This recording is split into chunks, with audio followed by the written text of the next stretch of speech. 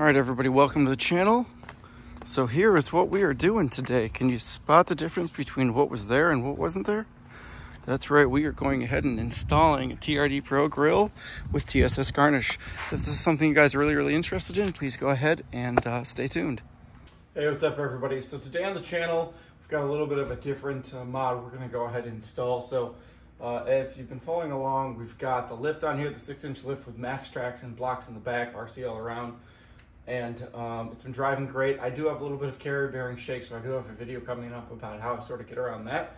But I wanted to go ahead and work on something in the meantime while I'm working on the carrier bearing and a few other things. So I figured, let's go ahead and let's replace the grill today. So let me show you what we're getting into. So here is our TRD Pro knockoff grill. I think it's gonna look pretty nice on here. It's kind of hard to tell, but so these little letters right here, they individually go on. So as you can see here, I had to utilize screws to get them on. We do have the TSS Garnish. It didn't come with this guy, but I got this from a friend. He decided not to run it. He's gonna run something else. So I was able to get this from him for a pretty sweet deal. I had to pick up the new Garnish. It's gonna sit here on eBay for like $11, so that was fine. So what we're gonna do today is we're gonna pop this OEM one off. We're gonna pop this guy on. We're gonna add the Garnish, and I'm gonna walk you through the process that it takes to go ahead and do that. So sit back, relax, grab yourself your favorite beverage, and stay tuned. All right, so as we can see here, we have the TSS Garnish is actually sitting behind this emblem right here. So in order to get to it, and in order to swap out the new grill, we need to go ahead and take this guy off.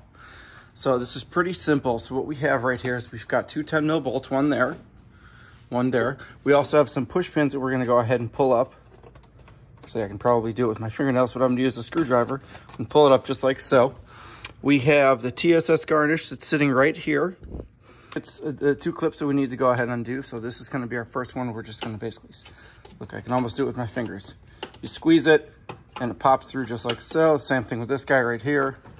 Squeeze it, it pops through like so. Now those guys are loose. So let's go ahead and get these pins out, these bolts off. And when you're done with that, it actually just pulls straight all the way out. There's a bunch of little clips that run all the way around here just like so. So let's go ahead and get you back on the tripod and I'll show you what we're working on.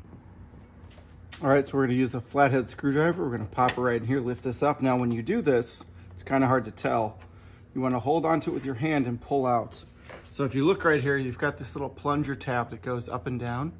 See how it sits right there? We wanna make sure that this stays loose and that when we go back into that hole, we actually hold it like so, push it in, and then go ahead and push this down. That way it locks in. You don't end up breaking these thin little plastic keys that they have right here. So that's one. And here's the other one. I just do a little spinning motion just like that, and then it lifts up just like so. So next we have these 10mm bolts, so just like that. And the same one right here. And comes off just like so. So there's a clip right here we need to take off. So as you can see, there's this little piece right here we want to go ahead and push down. Just like so. And then this guy, you just literally grab it and give it a gentle yank. Little clips here, and it comes off just like that. All right, so the next thing we want to go ahead and do is we want to remove the grill from this outside shroud. And there's a couple different things we need to do first. Number one, there are these bolts here. There's 1, 2, 3, 4, 5, 6, 7, 8, 9, 10. There's 10 of them that we want to go ahead and pull off. Once we're done doing that, then we have these little tabs right here that we want to go ahead and squeeze and pull those off as well. And this is our TSS Toyota safety sensor. We want to go ahead and pull that off. So that's a 10mm here and a Phillips head here. We're going to go ahead and end up pulling that guy off first.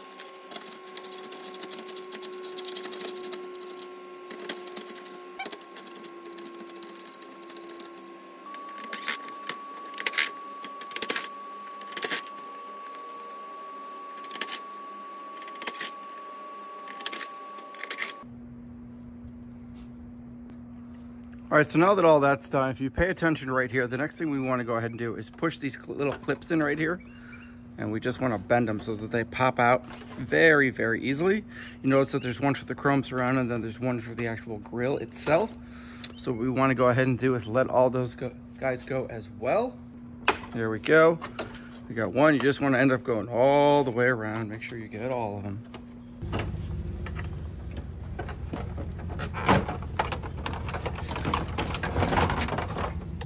All right, and there we go. They are separated. You'll notice that I wasn't able to get this guy separated just yet because he's still connected there. So I'm gonna pull this one off right now, get this out from under here, and then we'll go ahead and we'll finish separating it. All right, so we got that guy off. There's these little clips right here. You kind of gotta grab a pair of needle nose and squeeze a little bit. It's the same way we're gonna get these guys off and get this guy off as well. Also, while you're doing this, you wanna go ahead and pull these out. You're gonna need these when they go into the new grill so that you can bolt everything back down. So right now, see if I can get in here, pull this guy off. I'm gonna pull the front tab off right here. Pull this front tab off right here so that I can reset, and that's really, really easy. It's just got these similar little clip bolts, these little clips that you just kind of you know, wedge in there and push down. And there we go. Pops out just like so. And now I can flip this over and I can get to this one that's sitting right there. And what I'm going to do, take a pair of needle nose, squeeze and pull. And there we go. It comes right out. Let's go ahead, let's get out the new grill and let's start reassembling this back together. All right, everybody, so as you can see right here, first thing I need to go ahead and do as I take all these guys off is I need to remove this outer garnish. And it's really, really simple. You pretty much just take a tool. It'll allow you to get up underneath here. It pops off just like that. So we want to pull that off. Now what we're going to do is we're going to pop these tabs in like so, and voila, sucker pops off just like that. Remember, we had these earlier. We're going to slide these guys in. Then this one as well, we're just going to slide them in. So there we go. So we are good. We are in. We are ready to go. So now what we want to go ahead and do, we want to take our bolts. All right, so now that that is all done, we need to go ahead and start thinking about how we're going to run our wires. Again, since this is a non-factory grill, for the most part, it's not going to really go ahead and fit in any spot. So what we'll end up doing is when it's time to go ahead and put this together, I'll end up zip tying these, stay, and they won't move around too much, and then we'll end up putting the clips back in here in this guy as well. So right now what we want to do is put our garnish on. And here's our garnish. It's a fairly simple kit. It comes with its own push pins too, as you can see. So what we want to do is pull those off. And the way that this guy goes in, if you remember, there's these clips here, go ahead and go in right there. And then these bolts right here, go ahead and sit right in here. So if you just lift it up like so, it pretty much sits nice and flush, which is exactly what we want. Right, since these clips are in right here, this guy's in like so, I'm good with it. It doesn't really slide out all that much. It's nice and tight. So what we can do is take this guy, pull him off like so, and voila, there we go. There, I'm gonna flip this guy around like so. So I'm gonna lay him in here. We're just gonna sort of line up all these clips, all right? And they line up pretty good from what I've read. This kit fits pretty good.